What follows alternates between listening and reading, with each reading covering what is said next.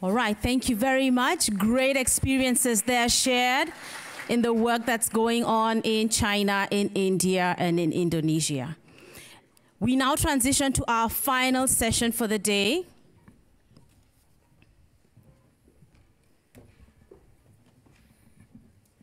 Thank you. Do you have the latest news? Yes, they've changed.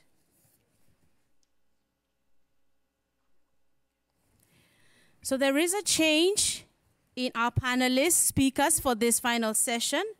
It's different from what we have on our formal program, and I will have the pleasure to introduce them to us as our distinguished panel for our fourth and closing session for day one. It's our pleasure to welcome up Dr. Sabine Müller, who is Director General for the Sectoral Department at GIZ in Germany. Dr. Müller, if you could join us up on the podium, please.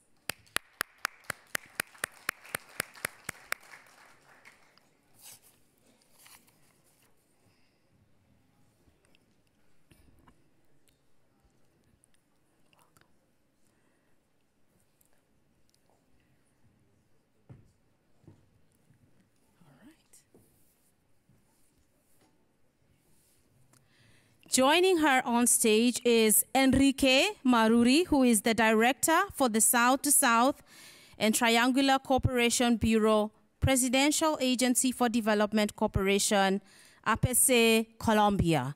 Welcome up.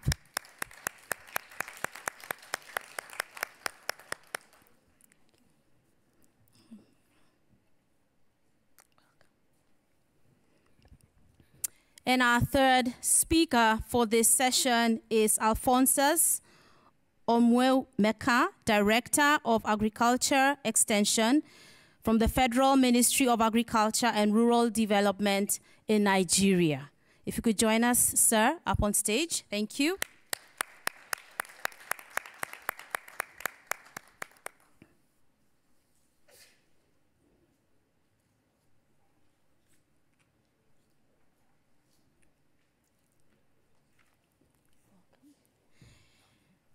And our moderator for this final session is Abba Joshi Ghani, who's Director of Client Services, Leadership, Learning, and Innovation here at the World Bank, and she will lead this session for us. Thank you. Thank you.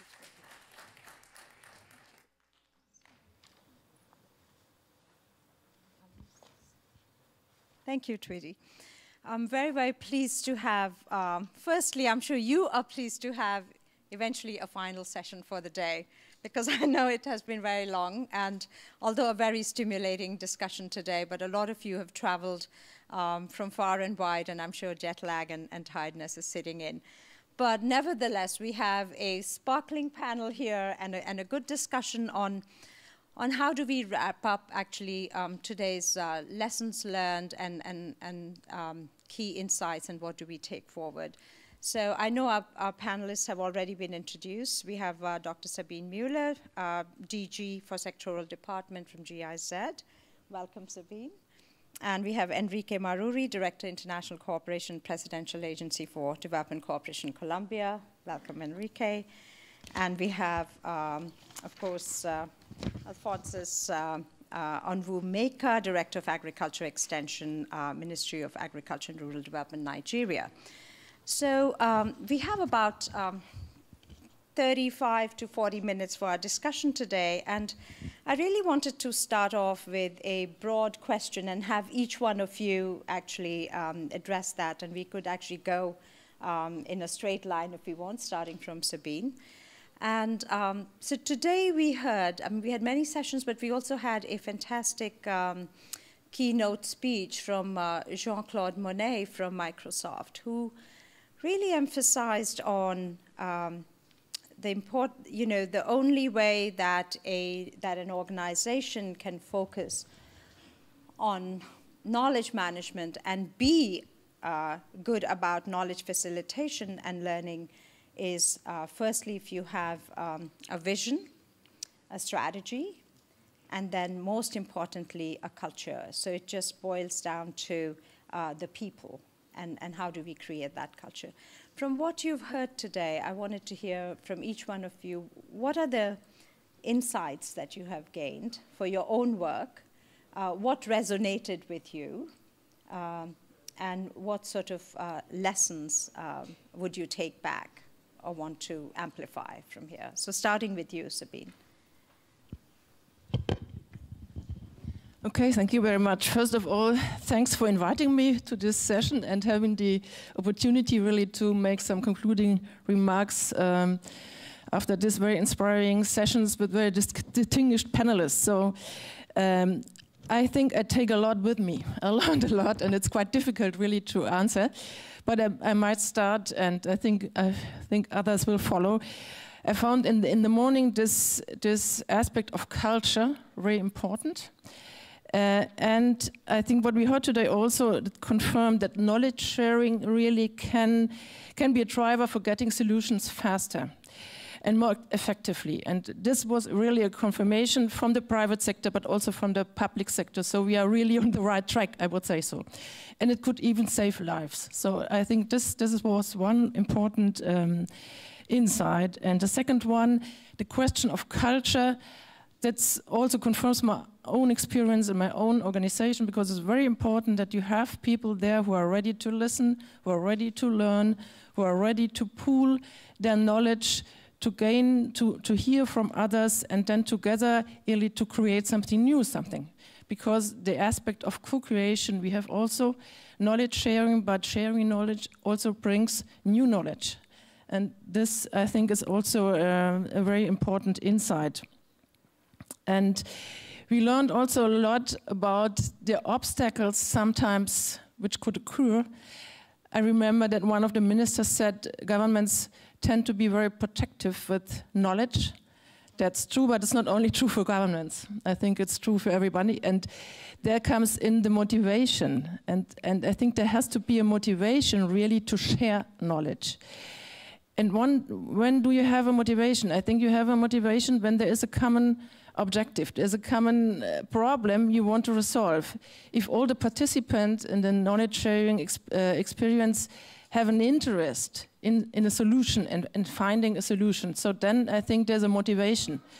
But maybe that will not be enough. You heard something also about incentive systems, and I think this is also very important to think in the incentive system really to motivate people to share their information and also to listen.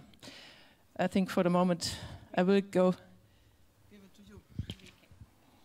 Okay, so well, first of all, thank you for inviting me to this session. I mean, I was not initially planned to be in this session, but I was asked to join you. So my main takeaways is, well, the first one is that I see that the knowledge is now really a priority for the development agenda. I mean, I was participating in, I was in charge of organizing the high-level meeting in Bogota, the one that Kyle Peters mentioned in the initial remarks.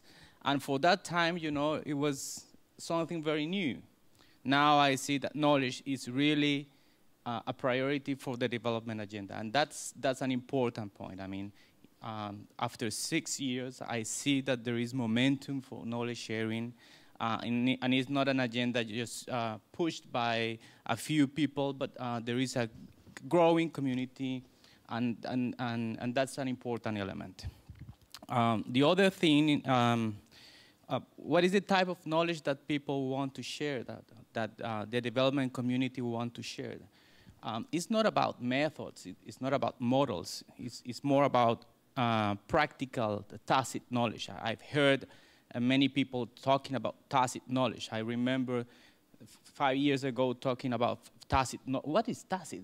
Now, you know, there is people understanding this, and that's important. It's practical knowledge.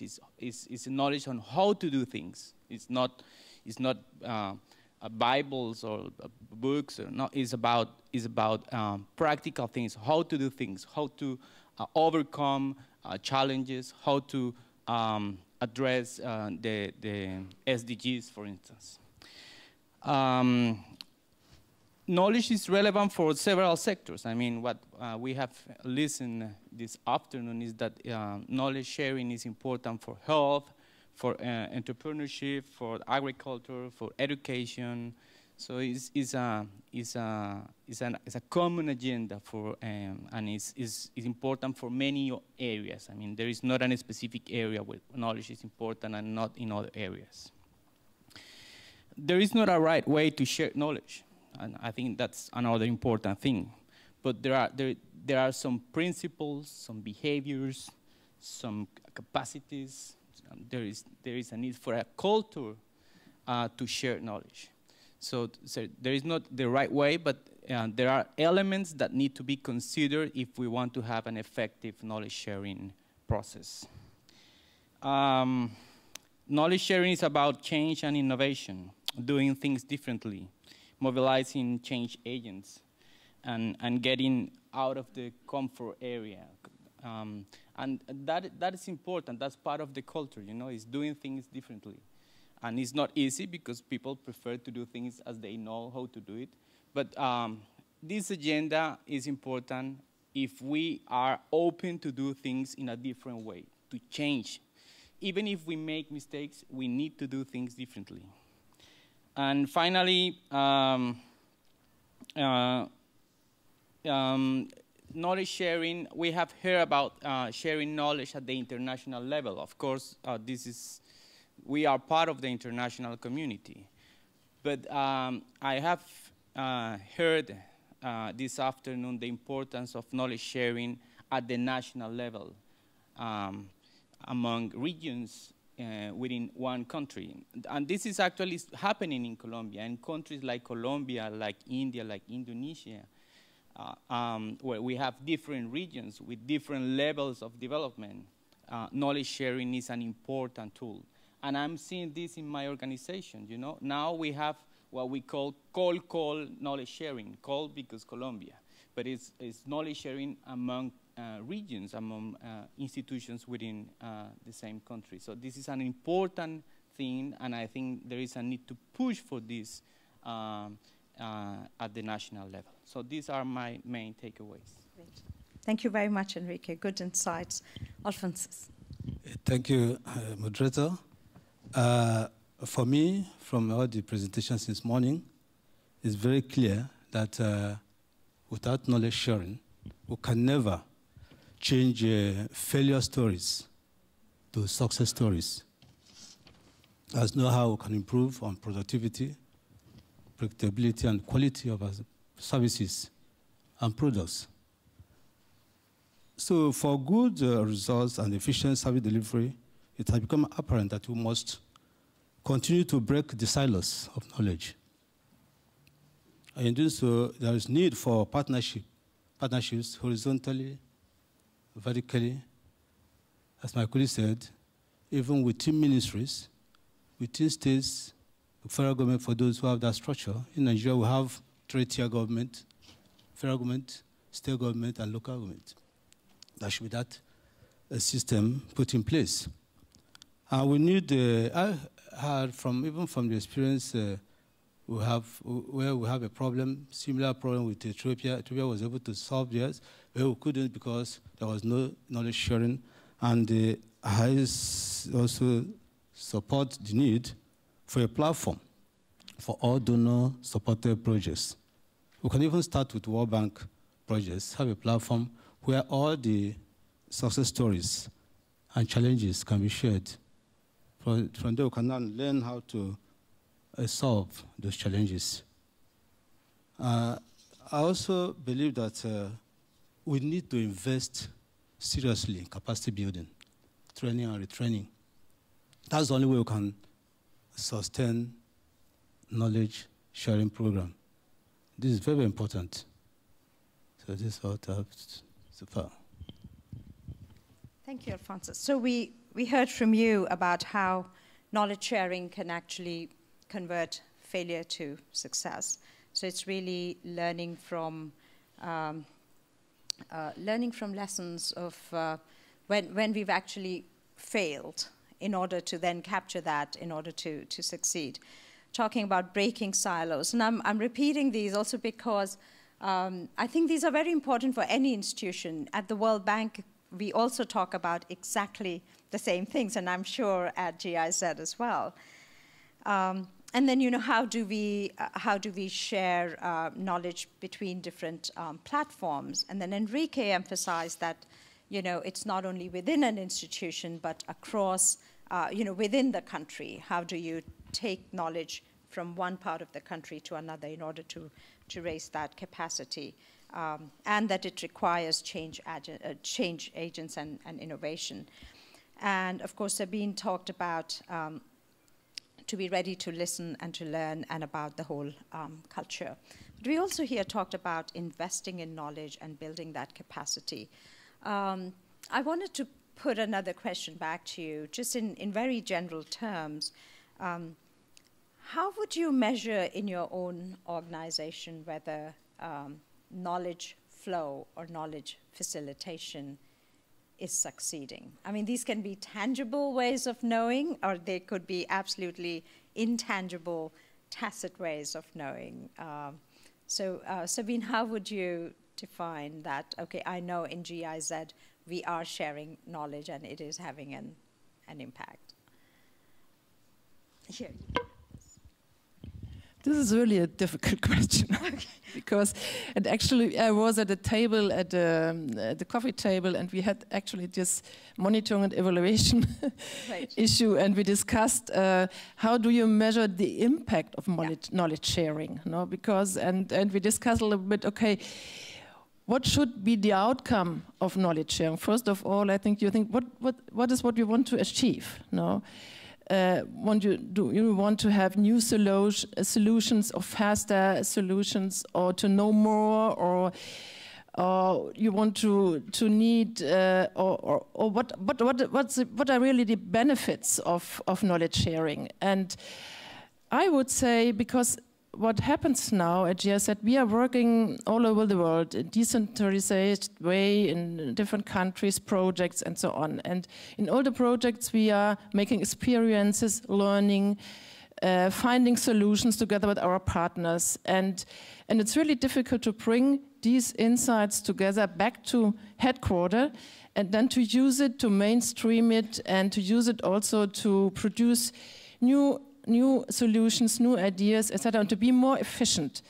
And I would measure really if we would be more efficient in this thing that is just sometimes casuality, that I'm visiting a country, a project, and think, oh, that looks very interesting what you're doing there, but there has to be a process, a systematic process, that this kind of innovation we have all over the world, together with our partners, that just comes back and is really processed and is presented and is used again. Now, so this is, I think, the important thing, and so knowledge could be made available and could be processed and could be further developed, and I think we would be much more efficient.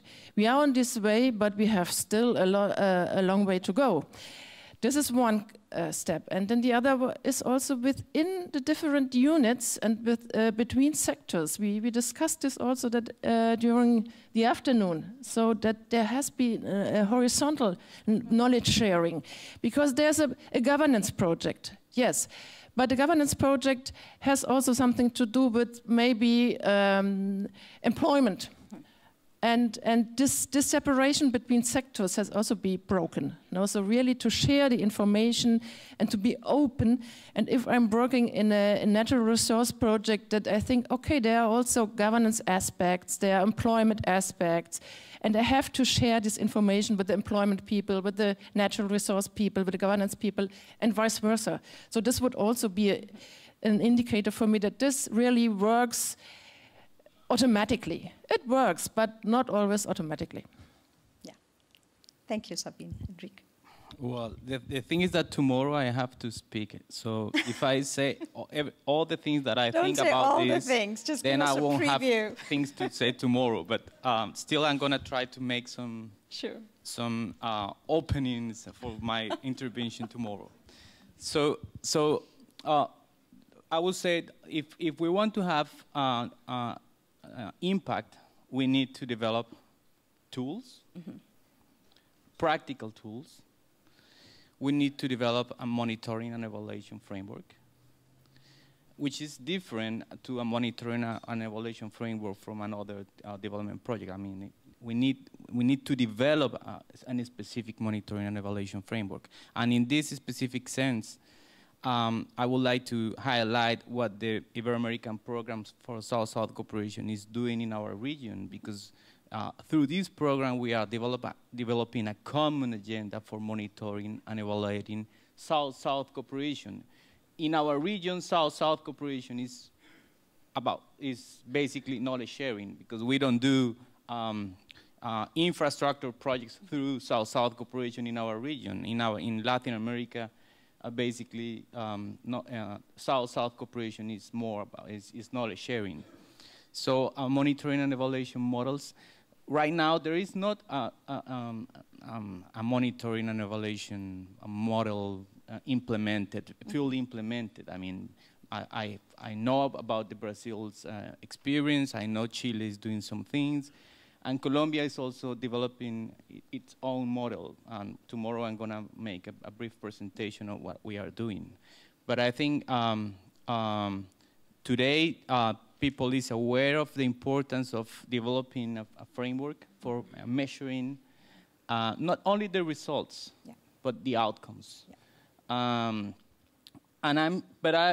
beyond that, I know that the things that we are doing through South-South cooperation and through knowledge sharing are generating important and positive impacts. I mean, I know about entrepreneurship in the Central American region, for instance. It's an important thing that is happening and is supported by the Colombian government through knowledge sharing. You know, we are basically transferring our experience, what we have learned, the good things and the bad things, to the Central American countries, and they are developing their own entrepreneurship environment, learning from our experience. And now they have policies very, very much inspiring what we have done. And an interesting thing is that GIZ is aware of this, and now they are supporting this initiative. So I would say developing a framework, and also, you know, developing capacities. I mean, people, if this community is more aware of the importance of knowledge sharing, they will have more interest in showing the results, in showing the outcomes, in explaining what we have gained from implementing our projects. Lovely. Thank you, Enrique. Alfonso. Thank you. For me, I deal with farmers, and they're mostly rural farmers. Yeah.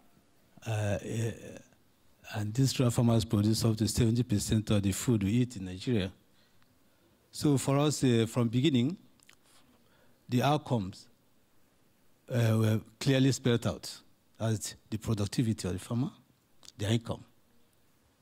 And through knowledge sharing, a lot have been achieved in this area. For instance, the failure story was the fertilizer subsidy, for instance, that found its way to middlemen. Only 11% of the farmers benefited from the subsidy, so-called subsidy.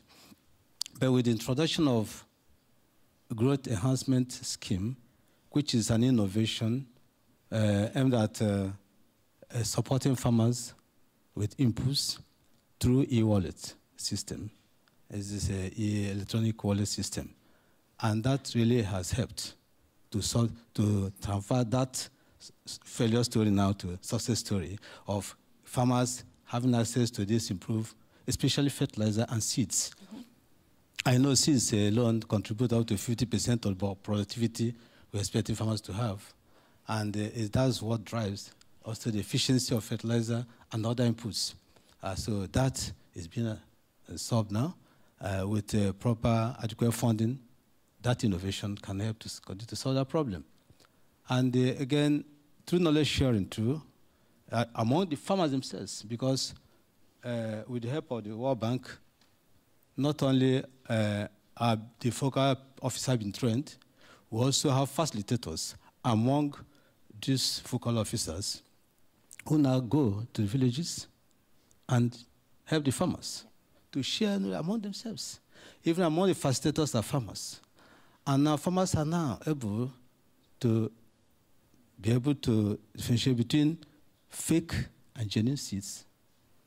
And they're able to differentiate between fake and genuine fertilizer.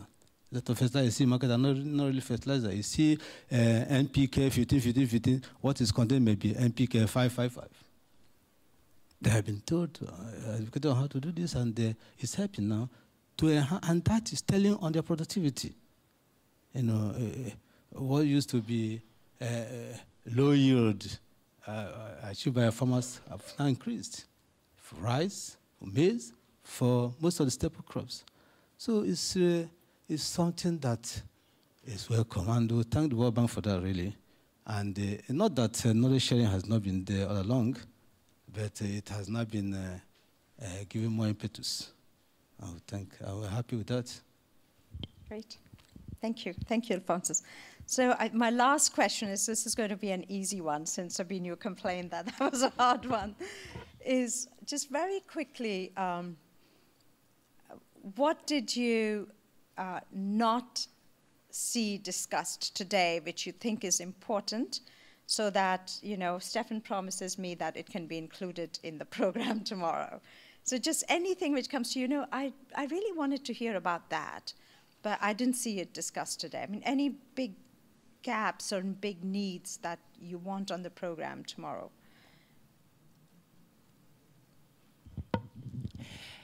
I'm not sure if there have been gaps, but I think there are some issues which could be emphasized, or where could be a more intensive discussion.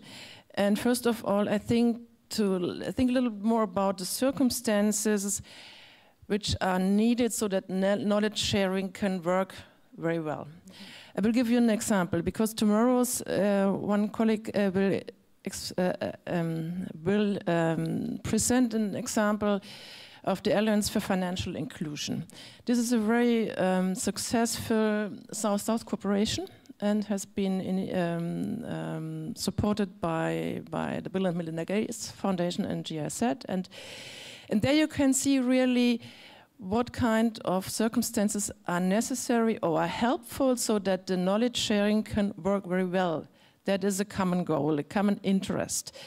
That there are solutions on the table which could be developed, that there, so that there are stakeholders with a lot of motivation, and so on. So I think it's very important to see when can it work and when can it not work. Because if you are in a very competitive environment, you can really invest in knowledge sharing, but it might not work. So I think it's very important to look in these conditions. And then I think knowledge sharing is much more than the knowledge transfer. We talked about this today. So there are no blueprints. You're transferring from one country to the other. So you have to adapt and to the different circumstances, and also to create something new.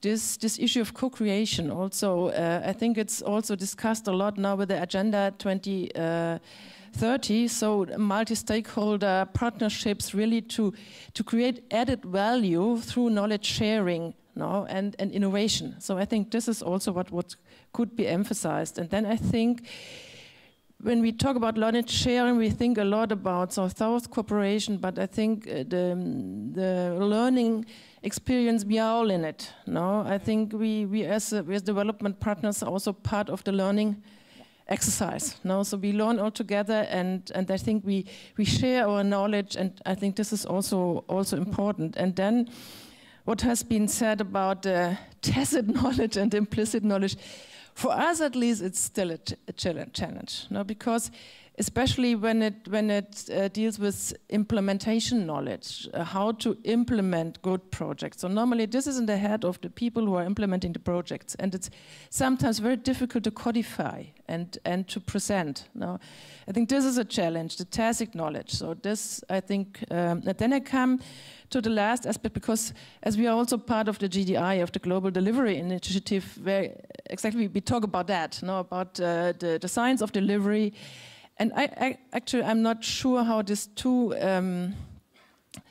initiatives now, the Knowledge Partnership and the Global Delivery Initiative, how they are linked. Because I think there are a lot of issues in both initiatives which have to be tackled, and maybe linking the two initiatives could be very useful.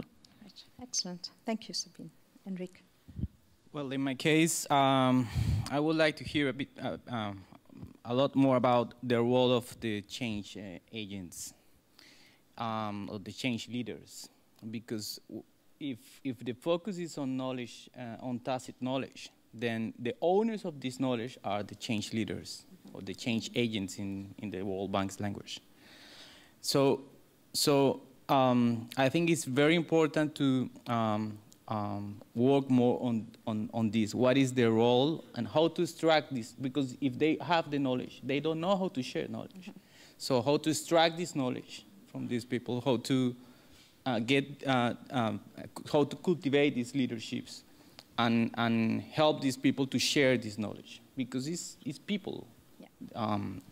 They are the owners of the knowledge. The other thing is country leadership.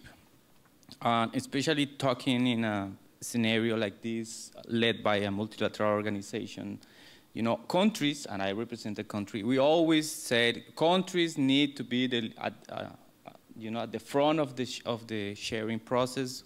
There is a need for country leadership, and I fully agree. But what does it mean? What is country leadership? What is the role that country institutions should play? I think it's important to define it. What are the practical things that need to be done to ensure that there is country leadership? And in this sense, and it's very linked to this, is how to get leaders, politicians, decision makers engaged in this agenda. I'm very happy, for instance, in my case, to see that we have representatives from the planning department, the Ministry of Planning in Colombia, because they are the one leading. So it's important for them to get aware of this agenda. But we need to really define concrete steps to ensure that countries lead the knowledge sharing processes. And especially if facilities or mechanisms of funds are created to promote South-South cooperation or knowledge sharing, we need to be sure that the tools, the key elements to ensure country leadership are there. And finally, I think there is a need for more conversation about the tools. For effective knowledge sharing. What are the tools and mechanisms for sharing knowledge in an effective way? Because I think the World Bank has done a great work. You know, this art of knowledge sharing is a very used document in my institutions. I mean, it's like our Bible, honestly. I say that there is not a Bible, but we use it a lot. We use it a lot. But we need to adapt it to our country context. So I think now there is a need for understanding what are the tools that countries are using for knowledge sharing and how to adapt it and how to improve it, not replacing it with the World Bank mechanism, with World Bank tools. But enriching it with the experience of this process. I mean, of this institution. Thank you, Enrique. Okay, thank you. I heard that not all social development programs can be adopted by all because of limitations in funding, political will, and culture. I have not heard how to address all this. And they talk about tools. In supporting some poor countries in this area, knowledge sharing, the platforms at times can be developed, but not hosted. Mm-hmm. Facilities required not there. And I just wonder why support should stop without following it to the conclusive end. That means if World Bank stops at a stage, another development should come in. So that collaboration among donor partners is what I would really want to hear, how it can be addressed, so that support in such way can be concluded and the results, expected results achieved. Thank you. Lovely, thank you. So I think we got some really nice crystallized ideas from our panelists today. I think they confirmed firstly that culture, incentives, outcomes matter. It's important for knowledge to flow across silos, across the country, and between various levels of government. That M&E is difficult. I too agree with that. So it's hard to find something palpable and say that, yes, we know we are succeeding. I just wanted to say, yesterday I was talking to somebody who said a good knowledge management is really like a good train ride.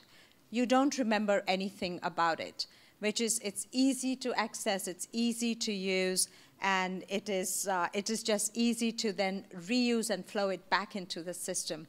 It is so seamless, but how do we measure that? But yet, I think Enrique is going to talk about M&E tomorrow, and he did say that, you know, we need frameworks and we need a way to quantify what is happening and what is working. And then Alphonsus gave us a very good example of, you know, where it is kind of more tangible. So when we're looking at outputs, so, you know, learning from lessons and sharing that knowledge, if it means that fertilizer subsidies are bad and you can increase yields in other ways through seeds and other things, then bringing that knowledge, that solution actually works. What I heard, and Stefan, this is a long agenda for you for tomorrow to ensure that we want to hear more about you know, how is knowledge co-created? It's not just flowing, but how are we co-creating it? How are we developing it? What are we learning from knowledge? So knowledge and learning being together, and that's a good way to have knowledge sharing when there is learning coming out of that. Leadership is very important, right at the highest level. That's also something we learned this morning, but I think it's different to talk about leadership in an institution and where knowledge rests and what is the authorizing environment. But when we're talking about a whole country, then the leadership has to come very much from the top, from the president, the prime minister, the ministers themselves. So it has to be in the whole political fabric of the country. We want to hear more about tacit knowledge tomorrow. Tacit, as the word implies, is not revealed. So let's see if we can reveal that a bit more tomorrow. And then, of course, tools, but not just tools which can be universally applied, but how do we adapt these tools to our own circumstances and therefore, in a way, co-create knowledge going forward. I'd like to thank all our three panelists, Sabine, Enrique, Alphonsus, and all of you today for making this a fantastic day. The first day sets the tone for the second day, so I hope that you will be here tomorrow and will participate fully. And I would like to thank the organizing team for working so hard. Thank you, and have a great evening.